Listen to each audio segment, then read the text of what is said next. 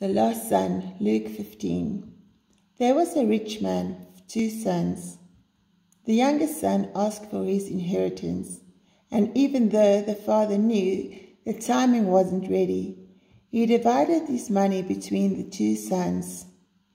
The older son stayed on the farm, and the younger son took his money and moved far away.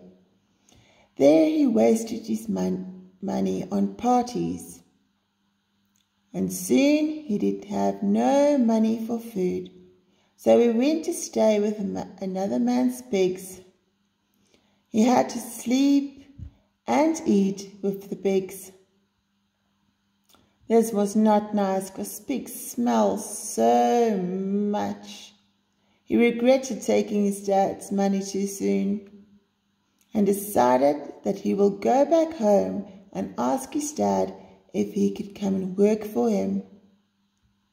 When his dad saw him coming, he ran to him and told him he loves him and is so glad he's back.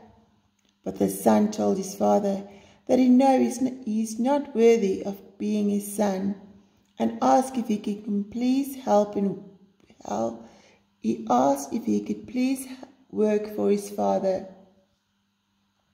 But his father told him that he will always be his son and that he will always take care of him because he loves him so. The father told his workers to prepare a feast, to bring his son clothes and shoes. The oldest son was not happy when he saw all that happening, because he worked so hard all these years, and now his dad is throwing a party for his brother.